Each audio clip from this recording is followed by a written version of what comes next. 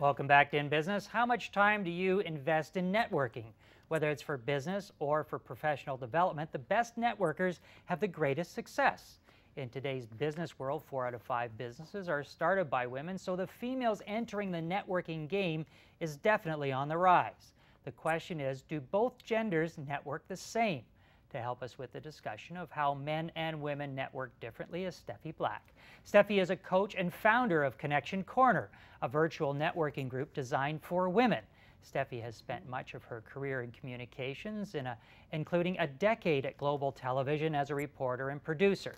In addition to helping individuals with their careers, Steffi also dedicates time to working with elementary schools and delivers kindness workshops to students. Welcome, Steffi. Well, David, what a nice intro. Thank you very much. you are make me sound so important. You are most welcome.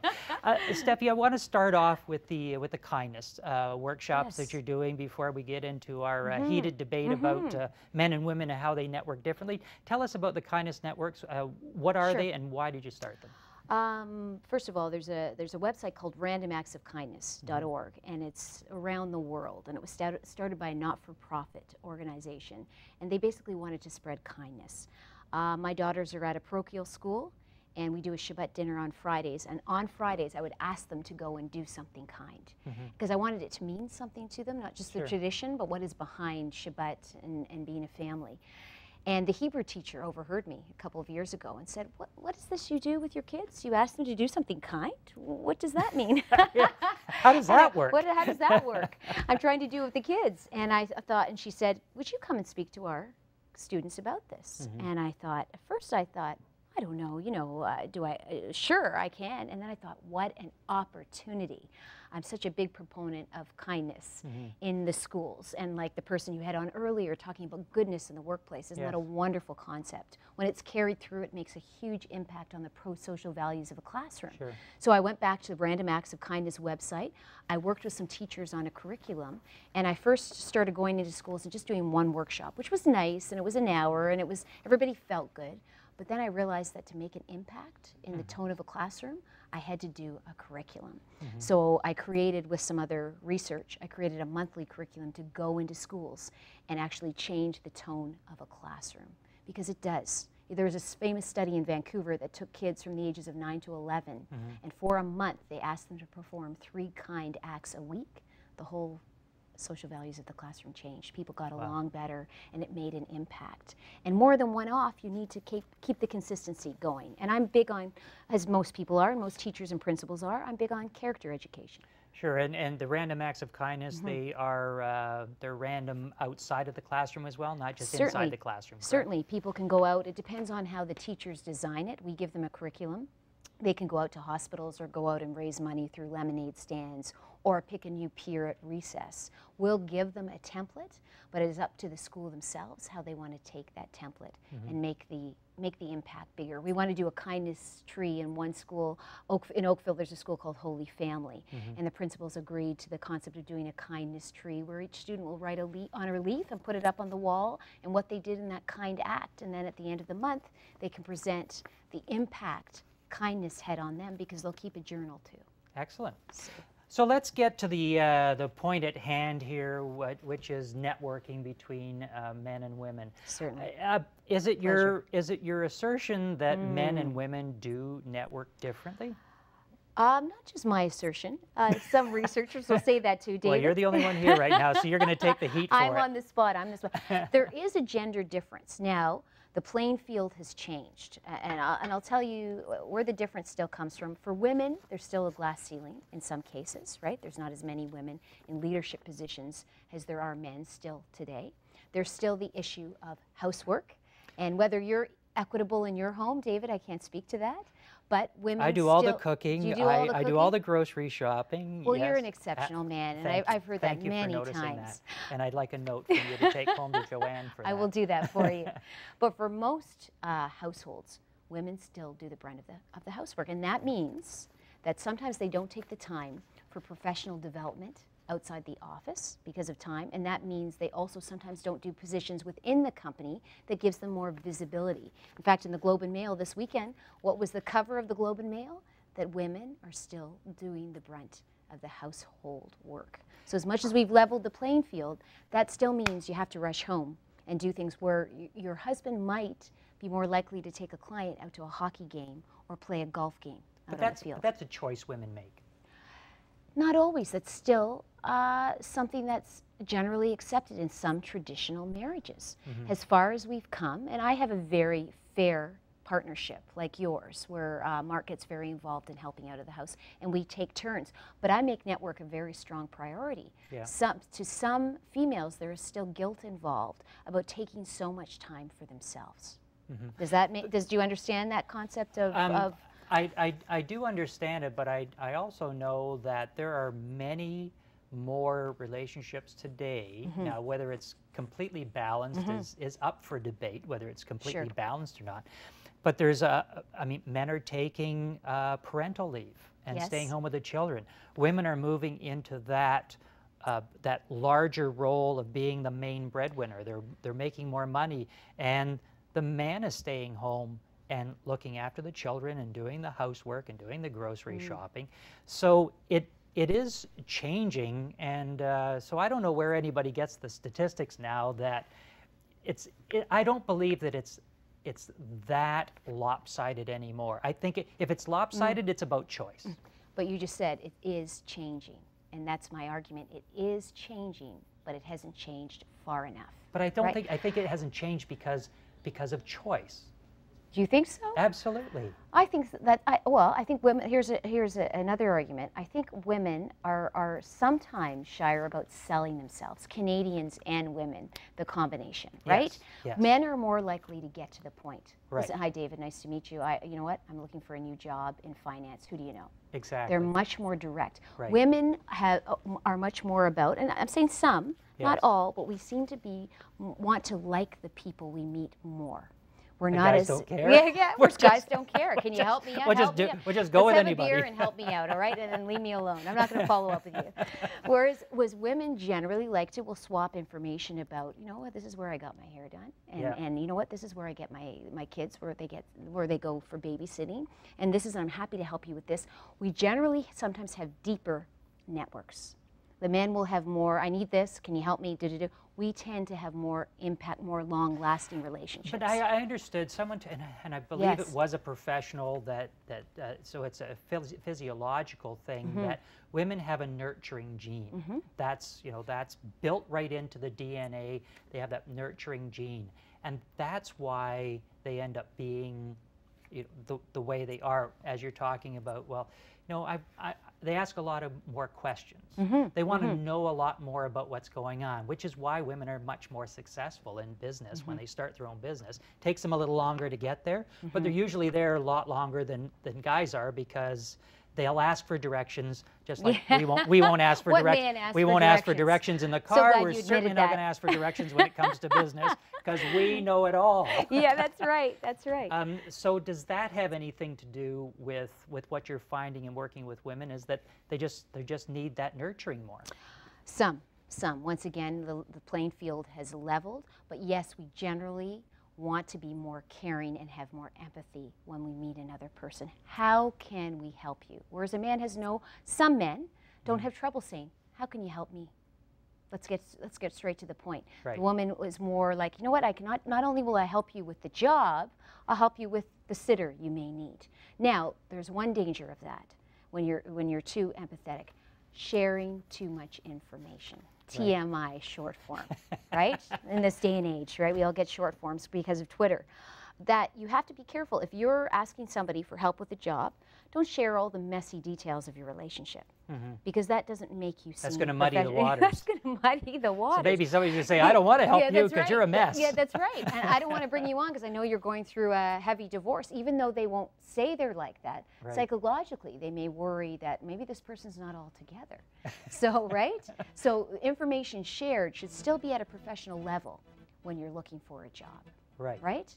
And women tend to compare themselves more than men do when they're out. They tend to ask questions like, how did you handle your boss?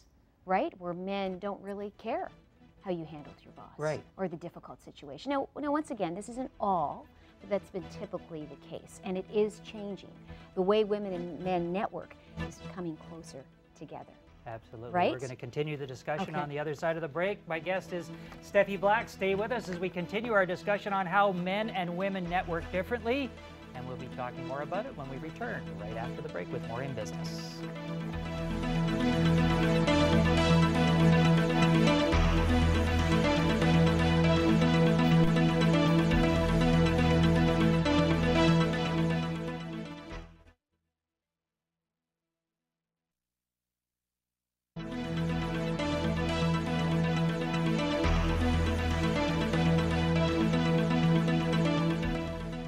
Welcome back to In Business. Men and women are different in many ways, but shouldn't we all be the same when it comes to business?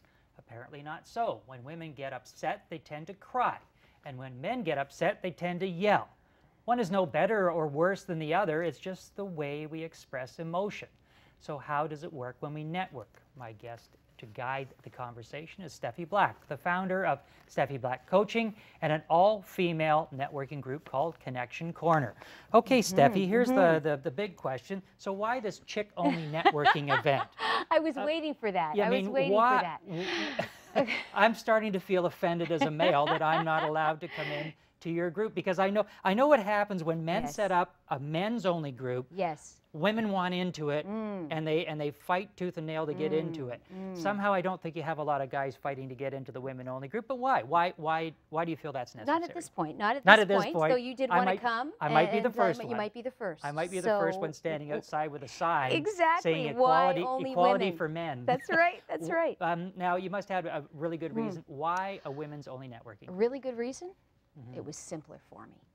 I started the group to help out women in transition. Before I became a coach, I knew of people looking for jobs, and I thought, you know what, we all have a network. We should be helping these women. Helping my friends, who were the majority, were females. And I would send out an email, so-and-so's looking for a job, and another person I got involved would help me too. And from there, I thought, we can do this better. People are busy. They don't want all these meetings. They don't want to go to night events.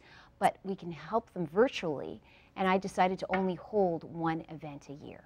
Right? Which is happening this week, and you can't come to. I'm sorry about that. and I can't come to it. Maybe one day. So I started it because it was simpler for me, David. And being a woman, maybe I felt more comfortable with starting a woman's only group. The event that you're having this weekend is that's not a virtual event. That's the virtual group, which has one meeting a year. So this is my one meeting. So here's one of the criticisms that I've heard from female executives, senior females in the business world, is that when it's an all-female group, it ends up being a men-bashing organization. An estrogen-filled chick party, hen party, whatever they want to call it.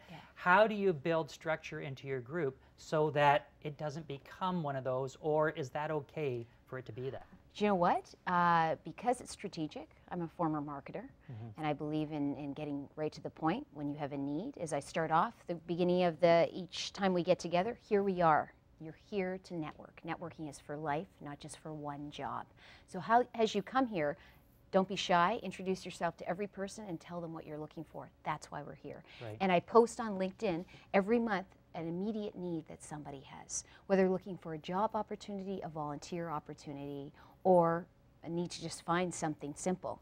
We are encouraged to help each other. So it could turn into, boy, your clothes look great. Where did you get that suit, David? You look very handsome. And what about that gel in your hair? You see, guys would never ask that question. Some might. Some might. I'd be heading to the other side of the room if somebody asked me what kind of gel I used in my hair. So that can, well, because women can have that communication style of the rapport, right? And not being shy about asking those personal questions. There can be aspects of that, but generally out of that event, people come out with new connections. And because I'm a coach and facilitator, I will make sure that if anybody has a need and they didn't get it met that night, I will follow up with them and say, how can I help? Now, you mentioned that when women do get together and they start talking or they start asking questions, you know, they'll ask, well, you know, that's nice. Oh, those are cute shoes. Where did you get the shoes? And, you know, your hair looks really good. And I love what you've done with your makeup and that kind of stuff. Do you find that you have to coach women around that? Because that takes a lot, I mean, from a guy's point of view, that takes a lot of time and energy, and we're going to use up a lot of networking time talking about stuff that doesn't matter now, or is it just me because I'm a male that it just doesn't matter to me? No, I think it's a way of gaining rapport in some cases. Not every woman does that, but some women are more comfortable giving a compliment. And think of it on a total emotional intelligence level.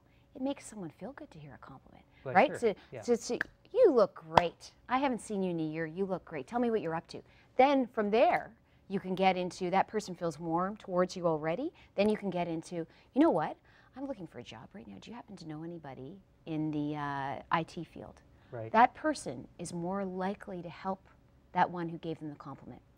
Absolutely. Right? You want to build that rapport. I understand that part, but from the sounds of things, it sounds like women take a lot longer building the rapport. And is that one of the main differences between men and women? Is that guys, as you mentioned, they want to cut through. Sure. So we're going to say, how about those Jays? Are you watching the Hawks? Or you're watching Pittsburgh? Who are you rooting for in the hockey? Yes. And that, so where guys might talk about sports or fishing or something that they read in the newspaper, women will talk about more personal things. Yes.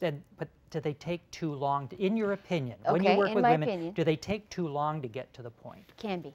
Can take too long. If there's shyness involved, we often, once again, as Canadians and women, and not generalizing, can be more low-key and humble about our strengths. Even when I first started hosting Connection Corner and I had this room of women, I didn't want to stand out too much. I was there to help other women, and I was a little shy about saying what we were about. You shy? Even as, I know, it's hard to say. I know. But that was my first time. I didn't want to be too out there and make it all about me, and I had to own my power. Right? Whether you're female or male, when you're out there and you're networking, you have to be, as a coach, I tell people to have a self-intro. What is it you do and what are you looking for? So I coach people to put together a self-intro. Hi, I'm Steffi Black. I'm a life and career coach, and I'll help create a destined path for your life and career. As an example. So sometimes, as we're more self-deferential, you have to get into the Sasha Fierce, as Beyonce calls it, right? Own your power. So that's what women haven't traditionally always done, and now I'm seeing it more and more. Whereas men sometimes don't mind saying, I am great at this. You know what? I am the best IT guy out there. I know search engine work. I know Google AdWords. You won't get a better person than me. That's been our difference traditionally. Because women can be seen as too aggressive if they're really strong and confident, right? We can do it to ourselves if we see a woman who's really assertive and strong and confident. Even how women dress, we can be hard on that. Yes. Whereas I feel you should have But who's more hard on women or men? I think sometimes women. Yeah. I think sometimes women. I'm not a conservative dresser. I like color, as you can see. Yes. And I think it's important to have your signature style. You have to look at the workplace. If you're working at a very conservative workplace, you have to honor that. But as an entrepreneur and a networker, you should speak to your signature style. And that makes you feel more confident, right? So it's about owning your power, which men have traditionally been comfortable doing. It's now making women, and there are lots who do, but some of us who are a little shyer about owning our power. But I guess there must be a delicate balance between your own personal style, what you're comfortable in, and how you want to present yourself out in public. There could be a discrepancy between the two. Yes. So you have to make a decision about what you want to do. Yes. If you're going for a job interview, you have to find out the company's culture. I mean, that's just the normal research, and you have to respect that. If you have tattoos all down your side and the company, is probably a conservative bank, they're not going to want to see that sleeveless shirt at the time, right? and maybe banks are more progressive now. Right. But it's just honoring that. But in your personal life, right. You can wear that. Though we have to be careful in the social media world now, right? Excellent. What you post on Facebook. Steffi, do you still have room at the networking event for women that want to? If you put that sign down that says, I'll put the sign down. Do you still have room? Then I might just have room. How can people get information? They can get information on Connection Corner by visiting my website, Steffi Black Coaching, and that's STEFFI Black Coaching.com. Excellent. And they can email me, and I will send them any information they want. Thanks so much for coming in, My pleasure, Steffi. David. Great to have you here. Thanks to our sponsors and our guests this week, Hesham Shaifi, Ryan Quello, Neville Pockroy, and Steffi Black. Remember, you can stay up to date with the latest updates on business by following me on Twitter at www.twitter.com/DavidVojcik. And if you have an idea for the show, send an email to me at dkvojcik@rogers.com. Come back and join us next Monday night at 8 p.m. We will be here, we will be live, and we will be in business. Have a good night. Bye.